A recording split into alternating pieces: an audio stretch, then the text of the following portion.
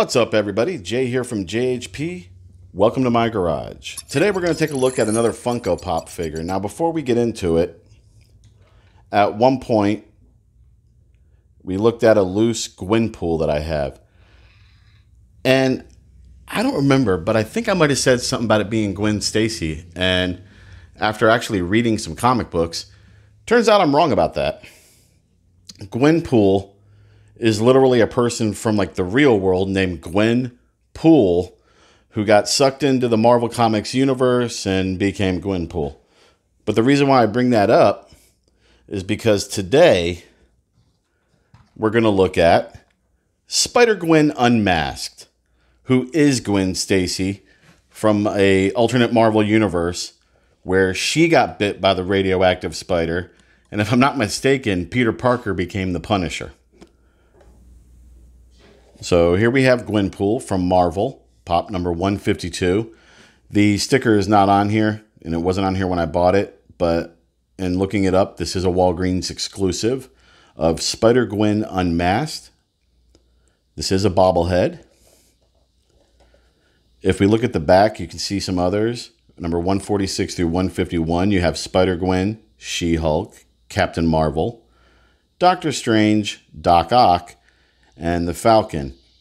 And clearly these are based on their comic book looks, and any character that appears in the MCU, specifically these three, is not based on their MCU look.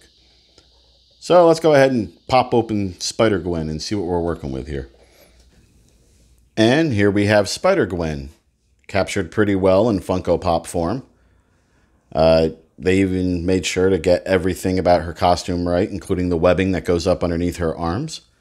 This is the unmasked form of Spider-Gwen, which, if we look at the box,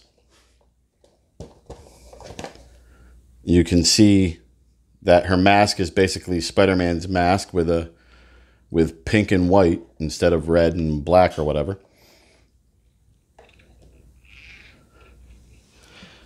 And yeah, it's just a pretty good likeness of Spider-Gwen, as best as you can do with a Funko Pop form with those gigantic, squared off heads that they have.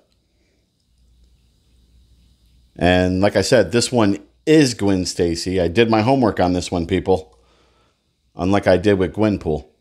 But it's a good little addition to my Marvel Pops, which consist of Deadpool, Deadpool, and more Deadpool. So now I have more than just Deadpool.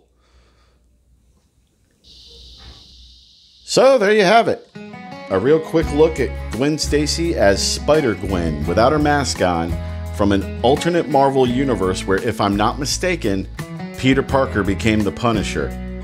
I honestly want to read that. That just sounds weird to me that Peter Parker would become the Punisher.